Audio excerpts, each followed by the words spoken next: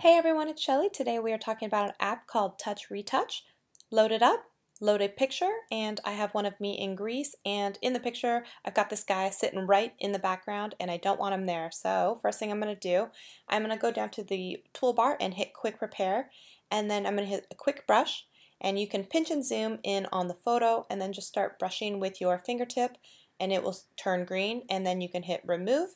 And I like to work in small sections so that you can go back if you've made mistakes. At the top you'll see the little back arrow and you can hit that, and you can go forward if you've gone back too far. You can also see before and after what it looks like. So I'm going to go all the way backwards, go back to my toolbar, and this time I'm going to hit object removal. You can either do a lasso or a brush. I'm going to do the brush again and just swipe on the person that I want removed.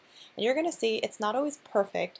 It's trying to do its best to interpolate what it thinks should be in the background. So sometimes you'll have to go over it a few times to have it fill in some of the areas that it may have missed the first time. And of course, you have to think this is in the background, so it may not be needing to be the most accurate. Next, we're going to go over and we'll work on this couple that is enjoying their nice holiday in Greece, and I'm going to take them out as well, because I want just myself in the picture to make it look like I was there at the Parthenon by myself, which I was not. There were tons of tourists around. So, okay, no more hand holding for them. Next, I'm going to work on her with her big fancy hat, and we're going to go ahead and just wipe that away with the finger as well, and take out the rest of her body there. And you're going to see as I zoom out that the steps look pretty clear and doesn't look like she's there in the picture anymore, either of them, so which is awesome. Now we're going to scroll over to the other side. We're going to see we've got this kid with the purple hat. We don't need him in the picture either. We're just going to go ahead and keep finger swiping him. You're going to see the green where I'm doing that in steps, and then I'm just going to keep erasing. And then I do see that this person here is right on my elbow, and I'm going to go ahead and start taking out some of these swipes.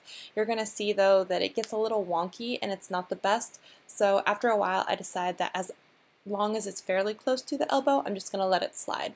And then here's this girl in this white dress. Again, I don't need her in my photo. I'm going to go ahead and swipe her, and that one looks a lot better than some of the others. So that I'm pretty pleased with, and then the picture's looking pretty good now. So it's good to zoom in and out and then kind of give yourself a pan from left to right and see if there's any big areas that kind of catch your eye. The left side is looking pretty good. Again, that's where the couple was. And then if you look on the right hand side, you're going to see there's no more of the kid and anything, but do you see that right there? There's someone out hanging in my elbow.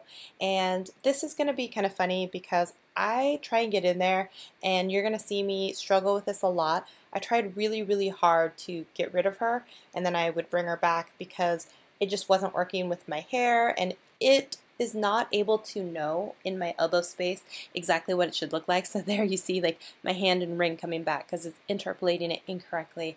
And at the end I thought, you know what, she's so far back and zoomed out that I just don't think it's even worth taking the time to try and make this correct. So in the end I just decided to let her hang out and just hang out in the elbow area. So if you go back and look at the photo, she's just going to be there, and I'm going to be fine with it, and life is going to move on.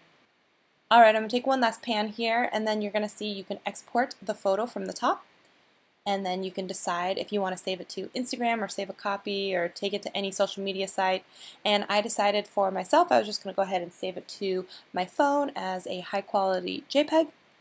And then I'm going to go see it in the Photos app, and you're going to see that when you scan on the right and left, I don't see the kid, I don't see the couple, I don't see the guy that was sitting next to me on the rock. Is it perfect? No, but is it a lot better? Is it the picture I wish I had posted on Instagram? Yes. So that's a quick tutorial on Retouch. I hope that was helpful for you. Thanks for watching, guys. If you liked this video, please give it a thumbs up and consider subscribing to my channel. I put out a new video every week. I can't wait to hang out with you guys again. I'll see you very soon. Bye!